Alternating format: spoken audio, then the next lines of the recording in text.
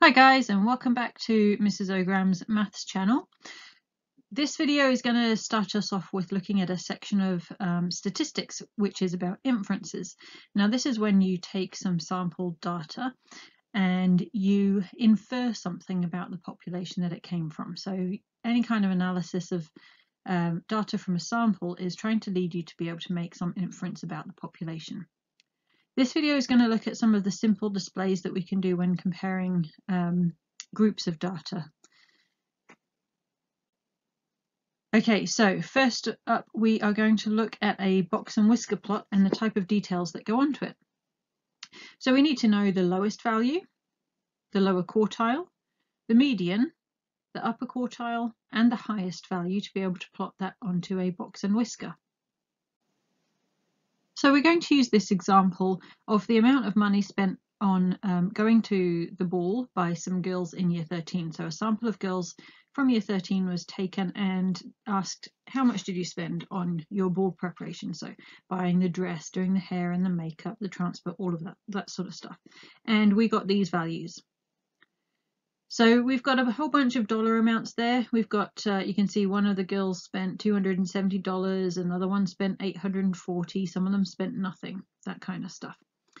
Now, before we can go ahead and look at those values we saw on the previous slide of things like lowest and median, we need to sort this data.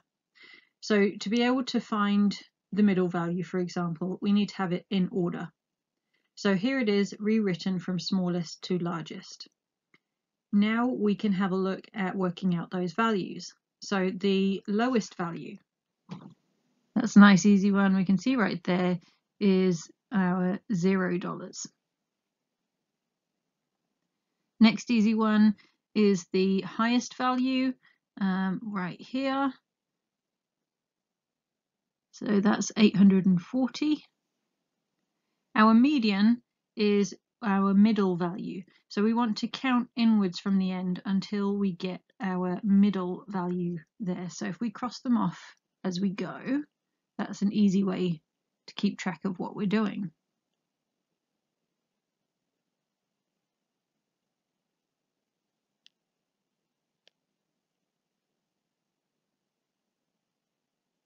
So we get 300 in the middle. You'll have to forgive my scruffy writing. I have lost my stylus, so I am doing this by hand.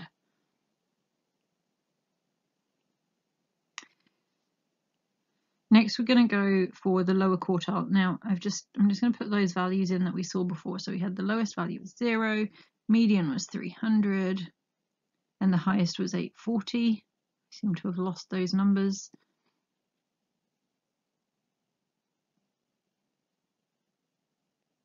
Okay, now our median was the 300.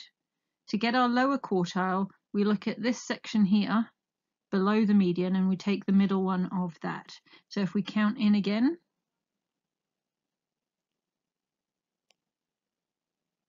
we get our middle value is 200. And do the same for the upper quartile, we take the middle of that section above the median.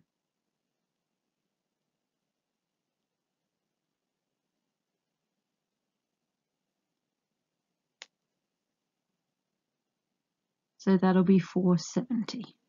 And there's all the data that we'll need to be able to draw our box and whisker plot. So now we've got those values, we're going to put them onto a box and whisker plot. So first we need a scale. We're going to run from 0 up to a maximum of 840, so our scale needs to fit. Now make sure you put a label on there, so we've got dollars spent on the ball. That's going to run from 0 up to 850 to make sure that we can cover the values we want to put on there. So our lowest value goes in at 0, highest was 840.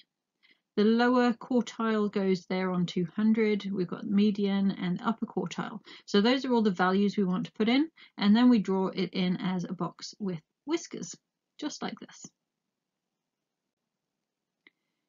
Now you could also be asked to make a dot plot from the values you've been given.